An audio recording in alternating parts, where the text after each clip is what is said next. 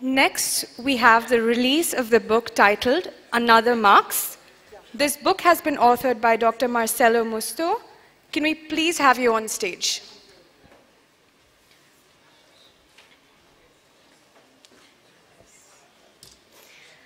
I also request our chief guest, Lord Meghnad Desai, to please come on stage.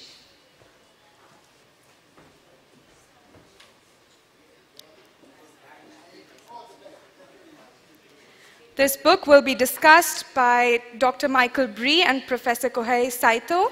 Can I please invite our discussants on stage?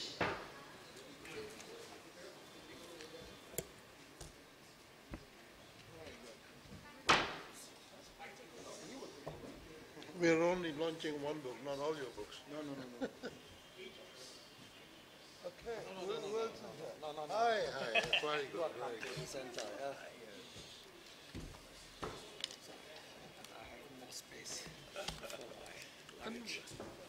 Okay, so you two are going to comment on this book? Very good. It's called here. Well, I have already read the first 80 pages. You have been reading. I've been just sitting there reading this book. I've not been paying any attention. Okay, thank you all very much. It's really a great pleasure and joy to launch this book by Professor Marcello Musto.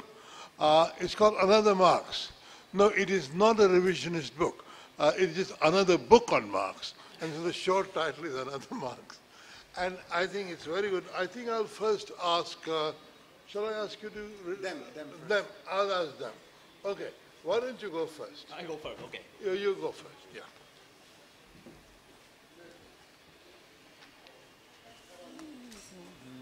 Okay, so I go first and quick because we are already tired. But this is a great book, so let me explain why this is a great book.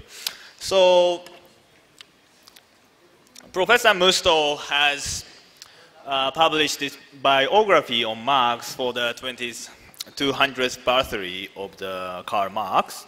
And I'm here because I'm also preparing a Japanese translation of this book, Another Marx, coming out probably in October or November. And Korean edition has already appeared, so it's already disseminating all over the world.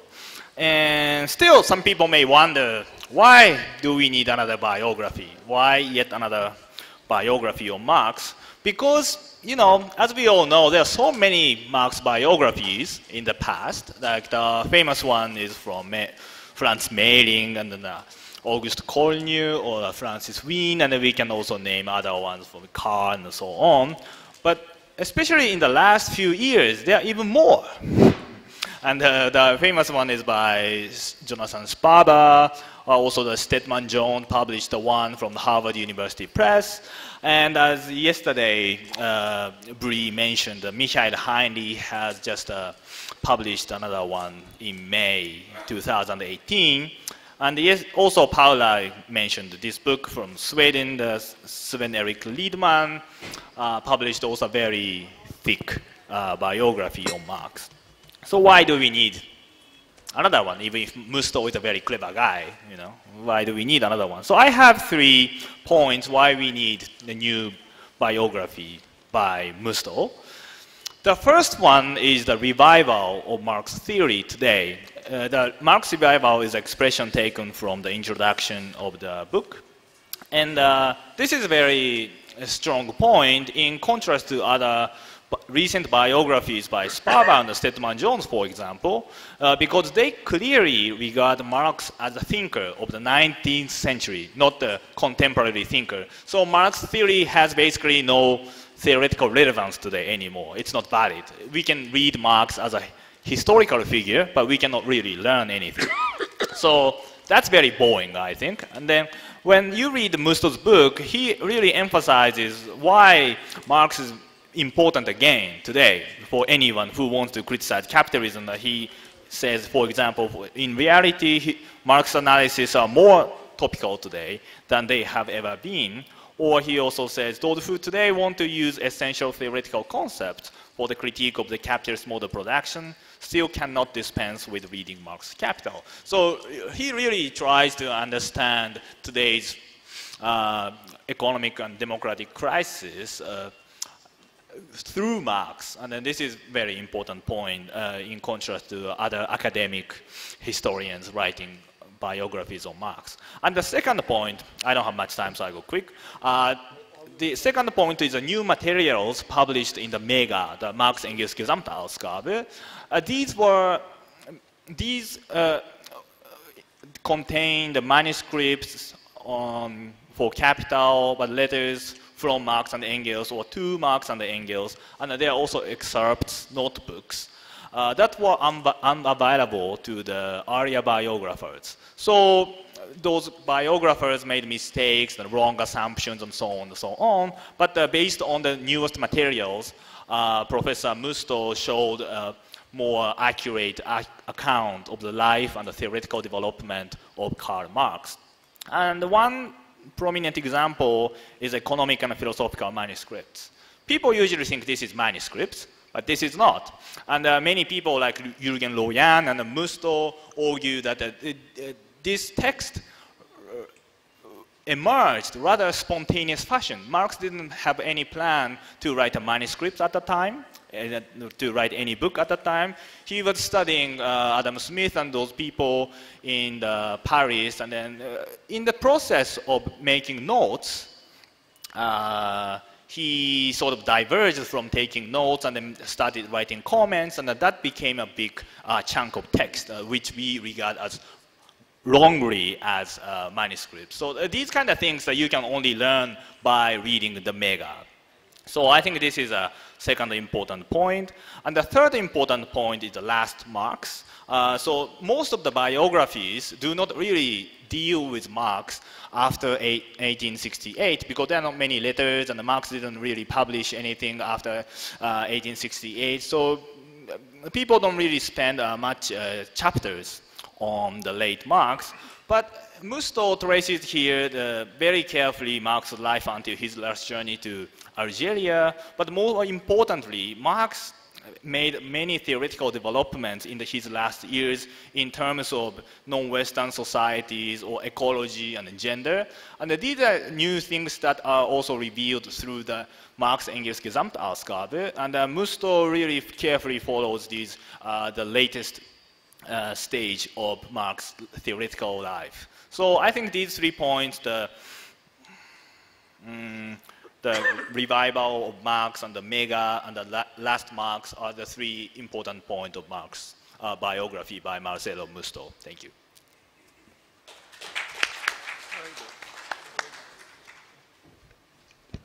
Yeah, thank you very much and good evening. Kohei already spoke about 2 books, yeah, The Late Marx and Another Marx. The first book, The Late Marx, was just translated by the Rosa Luxemburg Foundation into German and will be published on July the 1st. I was thus today informed. And now we got your other book, Another Marx. And why it's Another Marx? I think, as Professor Desai already said, it's maybe another book on the Another Marx, because I think there are a lot of books now able to present Marx in a new way, because we are maybe on the one hand much more open, because we do not have anymore the Soviet problem dealing with Marx, and also of course we have a lot of new material on Marx. Let me spend 2 or 3 minutes for appraisal of the book. Also the easiest way, of course, just look on the book, on the cover of the book, and you will find Wallerstein, Bob Jessop, John Bellamy Foster saying this book stands out, it's essential to all of us, indispensable guide, excellent place to start, and so on. So you have already a lot of advertisement for this book. But I would like to praise your book in my own words. And firstly, I like really the ongoing curiosity which you are traveling forth and back through the world of Karl Marx. Also the late Marx, I think very, very important, making it clear he did not die before he was dead. Marx was one of the most open thinkers of his times, and you are really able to present him like this. And of course, because now more and more of his notebooks are already also available to us, and so we see how much he has read and how much he was dealing with a lot of problems. Secondly, I think all the time we should not divide Marx into very different parts, the philosophers, the economists, the journalists, whatever, the politician. You are proving that he was really one person combining all these very different ways of acting on the public life, and this is, and how he all the time nevertheless tried to transform this into weapons for his struggles. This is so certainly, I think, very important. Your book makes it clear how much Marx's whole work was driven by strictly political aims. To realize this is helping to reflect, I think, also our own work, and we should maybe understand that great intellectual achievements in social sciences are very often due to strong moral social commitment with a scientific furor not less strong. But both should be combined. And firstly, and finally, for the praise, it's just a very, very readable book. My congratulations. Often we have books which are not very readable. Yours is readable, it's close to a thriller. Okay, this was a praise. To prove that I was not bribed by Marcello, I want to stress just one problem. In your description of the First International, it becomes clear that Marx's position was just one in a very broad socialist workers' movement of his time. I think this is important. And this movement was marked by deep contradictions, and this is, of course, true for the whole different periods of Marx's work. And there is Marx as a revolutionary intellectual able to support the combination of contradictory forces, but there's also Marx as a revolutionary using his intellectual power to split forces which should work together to destroy, as you are writing rightly, his enemies, his false brothers, as he called Proudhon.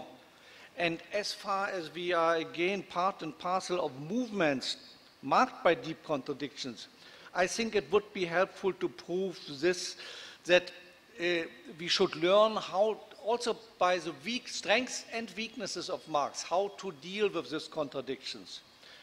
What I want to make clear for me is Marx, all strong thinkers have with their strengths also a weak side. It's the other side of the coin. And I think we should look also more precisely when we are describing Marx, we should look on his adversaries. Because why not to ask what was lost when Marx broke with Hegel? I think there was lost a lot. Why not to bring in John Stuart Mill? He lived at the same time at London like Marx. Yeah? Bring in John Stuart Mill's strong critique of a radical full-scale state socialist experiment. Why not to bring in Proudhon's and Bakunin's criticism of state socialism and the very weak answer of Marx to it? Okay, what I think it's important, another Marx would mean for me more also to put him into a real dialogue. I want to close with one remark. If we are going and buy a medicine, we are warned normally. There's a paper with the medicine. Yeah? Please note that the medicine may have unwelcomed side effects. Yeah? Be careful. And I would have loved to find in your book a chapter at the end with such wise advice for those who start to read the works of Marx, because there was a lot of misreading of Marx and with misleading effects. There is a very important German communist writer, Bertolt Brecht, he said, he wrote a poem about the praise of the doubt. And you know, for Marx, doubt was the most important maxim for him. Yeah? This was his leading idea, and we should take it seriously. Bertolt Brecht wrote, "Praise the doubt. I advise you to greet cheerfully and will respect those who test your word like a bad penny. I wish you'd be wise and give your word not too confident." I think we should work also with this regard to reading Marx anew. Thank you very much. Thank you. Let me say before I pass the mic on to Marcello, I have been reading this book while sitting there, as some people may have noticed, very rudely while listening to people. And I've already read 80 pages within an afternoon. So it's a very readable book. It's also an interesting way of writing a biography of Marx, because it is a biography written through what he was doing, writing reading books, summarizing books, and so on. And while most of us know this, what is fascinating is how slow and time-consuming this process is, even if you're Karl Marx. I mean, reading in 50 books to write one chapter is a very expensive way of writing. But that was his training. His training was as a philosopher or as a lawyer, and all you had to do is read and read and read, and then kind of absorb the number of projects he had in mind of summarizing or writing a 3-volume on this and 3-volume on that. It's quite astonishing. He wrote very little.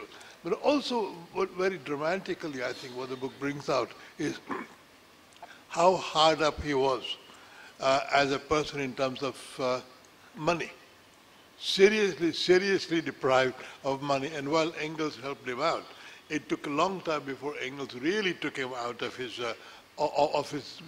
daily misery, and because Engels retired himself, and then he had a lot of money to give to Marx. I should also say, throughout all this, there is this great angelic Engels, who is absolutely amazing. He comes to economics first before Marx comes, and he outlasts Marx to publish volume 2 and 3 and various other things. And I think somebody ought to also write an accompanying biography of Marx and Engels together, because I think this is, it was a marriage made in heaven, and it spouts a lot of children across the countries and across generations and across centuries. So I think one ought to consider Marx and Engels as a biographical subject together. Anyway, up to you. That's for your next 3 or 4 books. Thanks to the 3 comments, because the last one was also very interesting and useful comments. Can you hear him? I will be, yes, I will just start slowly. They have been so good that I don't have to say very much. Also, the organizer here put me in this very complicated position every evening that if we are late for dinner, it is my fault. Like yesterday, I was moderating the panel, and tonight it's my final thing. So I will try to be short. I wanted to start from many of the things that Kohei told us about the other biographies. So I don't have to say a lot, but it's important to stress the fact that many biographies of Marx have been very unbalanced. Now, when the writer is Franz Mehring, who wrote the biography in 1918, it's one thing, because at the time there was really a lacking of many materials. We didn't know. But if the last biographers of Marx still decided to dedicate only 30 pages out of 700, out of 500, on the last decade of Marx, then it's their fault, they are guilty, they are lazy, you should not buy their books, or you should buy them and criticize. Because now we have a lot of materials, not only thanks to the Mega, but also translated in other languages. One of these, for example, are the mathematical manuscript, one of the Passion of Marx. There is a fantastic new edition just printed out in the Indian market. I also wanted to say that my book is another failure in my life of research of Marx, because it's very nice to criticize biographies written by others, but then when you write your own biography, you have to face two problems. First one, publishing houses hate books that are more than 300 pages. So they already make the work very difficult, because it's very unusual today that you can publish more than this. And second, Marx is really a beast that is always hungry of learning more, of expanding his knowledge, as it has been said, of opening his ideas and elaboration to new disciplines, to new languages. So it is really a very complicated task, not only to be Marx and to write this chapter by reading 50 books, but also to be a biographer of Marx, who have to sometimes summarize in one page that chapter and those 50 books. And I remember one of the best scholars of Marx, in my opinion, Maximilien Roubel, that he said that in order to be a scholar of Marx, you have to be a very good economist, a very good historian, a very good political theorist, and I would say many other disciplines, but Michael told us Marx as a totality, and I would say you have to be also a very good doctor, because Marx had so many diseases, unfortunately, because of his poverty, etc., that many times I called the doctor of the trade union of CGL in Italy, and I asked him, what do you think he was having at this problem, at this moment? There is a very strong connection between Marx's life and Marx's production, in particular, but not only, in the writing of Capital.